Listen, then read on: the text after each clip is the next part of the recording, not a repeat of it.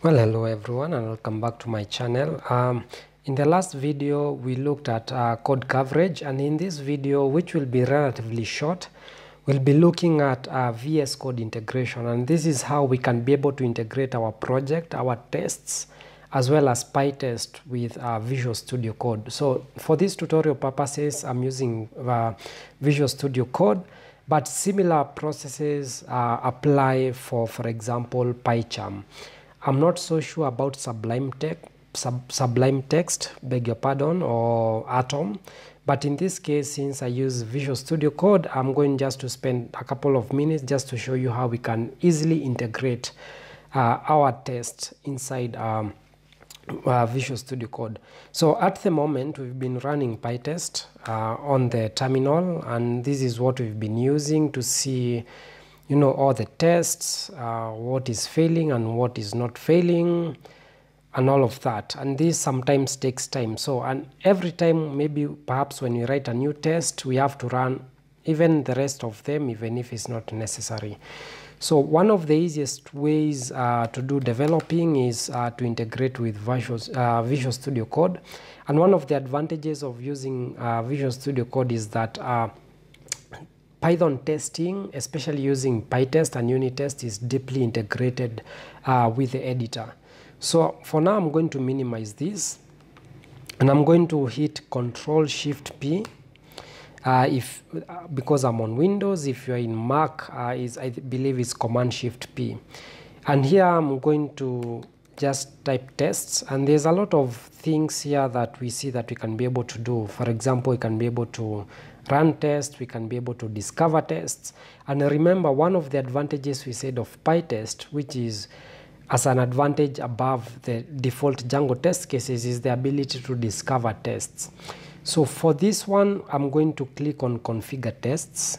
Make sure you click on configure tests, or you can just type configure test and it will come here on the top. So I'm going to click on configure, and it's going to give me three options. One is the unit test, the second is Pytest, and the other is nose. So nose is an alternative to Pytest, but in my opinion, Pytest is the better framework. Again, in some instances, when you run Visual Studio Code, actually you can be able to find a prompt that comes on the bottom right asking you to configure your tests. In this case, it's not popping up, but sometimes if Visual Studio Code detects that you are having tests in your project, it might ask you to configure. So in this case, we select Pytest. It's going to ask us the root directory, and see here it has a dot.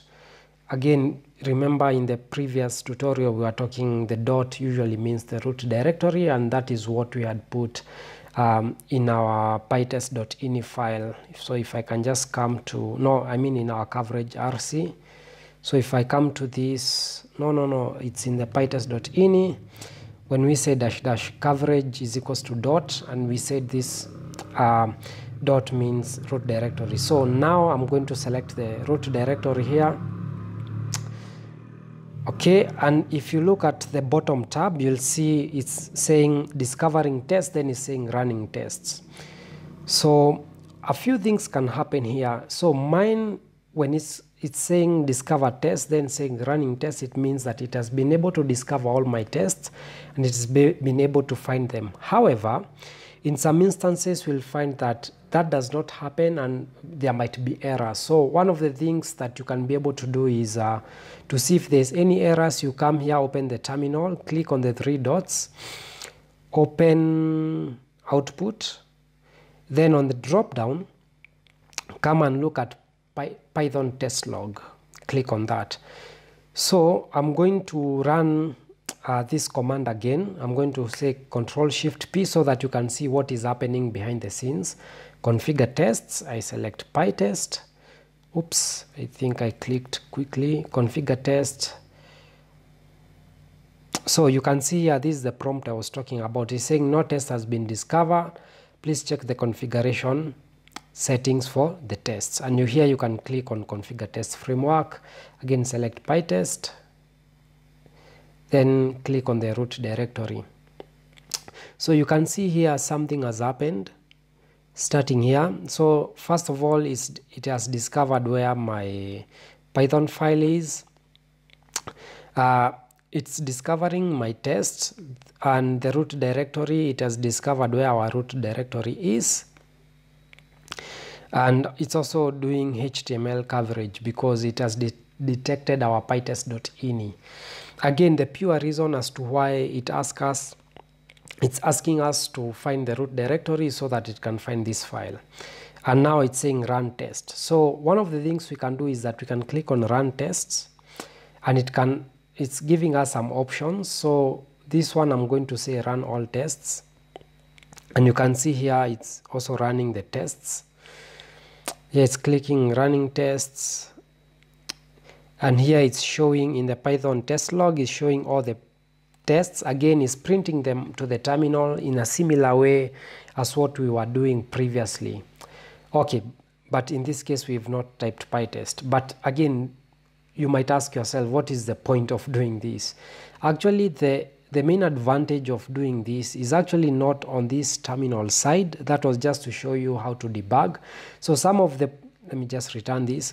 So some of the problems that you might encounter here is that perhaps if you've forgotten to install a package, if you've not selected the correct environment, or if there's any typing errors in your code, the discover test might not appear, and here is where you'll see the error so that you can correctly solve that. So here you can see there's a small on bottom there's a tick and it's saying 8. This means that 8 tests have passed. But perhaps the most unique or the biggest thing that VS Code gives us is that on the right you'll find that there's this flask or chemistry flask that is showing, and this is where all our tests now are.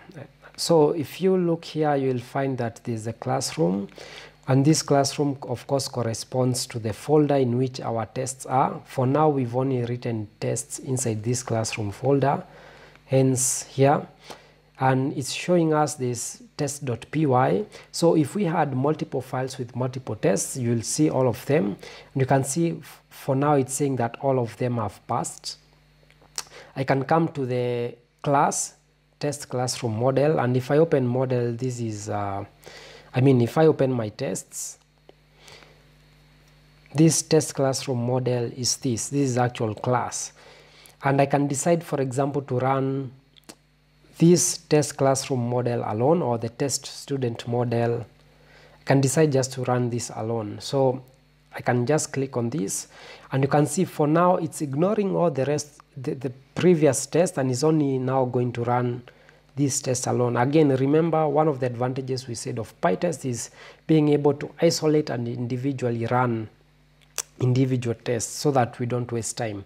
So for example, if I'm actively developing or wanting to change this, so for example, if I change this to physics, instead of running Pytest and running all the tests at once, I can just run it here. And another unique advantage what you're seeing on the browser is that now VS Code is able to identify this as test, and it's showing us that we can be able to run our tests directly from the code, and this is so cool. So I can click on run tests.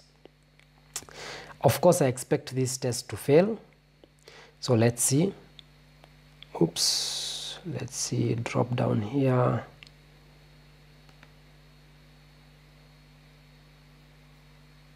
Just give me a second. Let me run this test.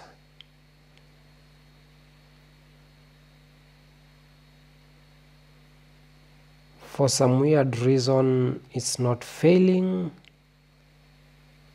It's showing me that the test has passed. Let me try to run this on the side to see if it's going to.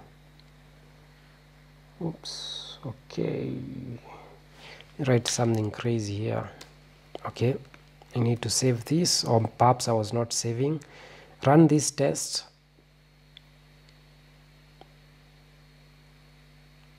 Yeah, cool. So I was not saving the file. So what you can see now is that everything here on the left becomes red, and here is showing me that fail, that assertion error physics is not equals to xxxx.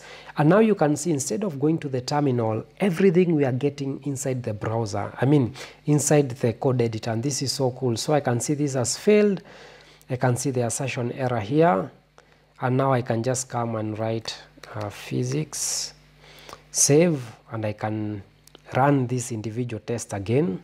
This is so cool. It's going to discover that, and now everything is okay. It's going back to green and everything is green. So the advantages of doing this, guys, is that now we can be able to individually run individual tests as we go along, so that we don't waste a lot of time going back and forth to the terminal, running all of the files so that we can identify the wrong one, and coming back again. Everything can be done inside the browser. Of course, there's a few commands here. For example, we can be able to debug tests, and this is where, if you want to debug test, if you've used something like IPDB before, this is where, for example, we can come and put this marker as a breakpoint on one of, in one of the lines, and we can, okay, now let me do Django.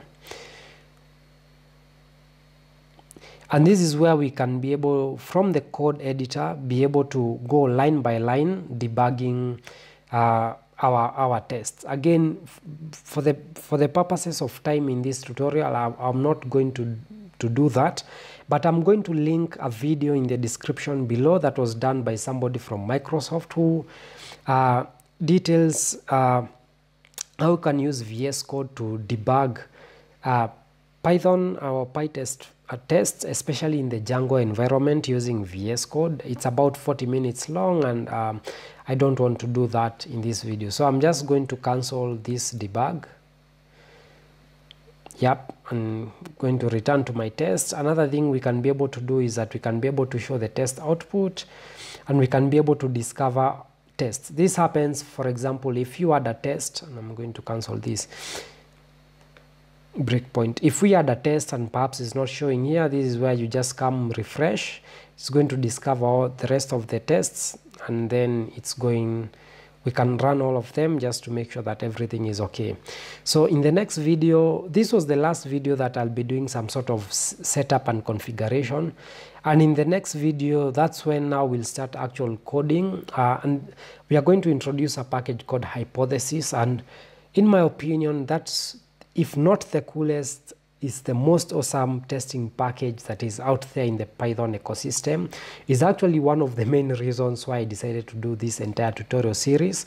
And we'll be using Hypothesis to test custom Django REST-framework API views, create or delete API views, or other generic API views that come with Django REST-framework. We are going to test authentication. We are going to test a lot of things using Hypothesis, and I think the next tutorial will be so cool, and I can't wait to share that with you.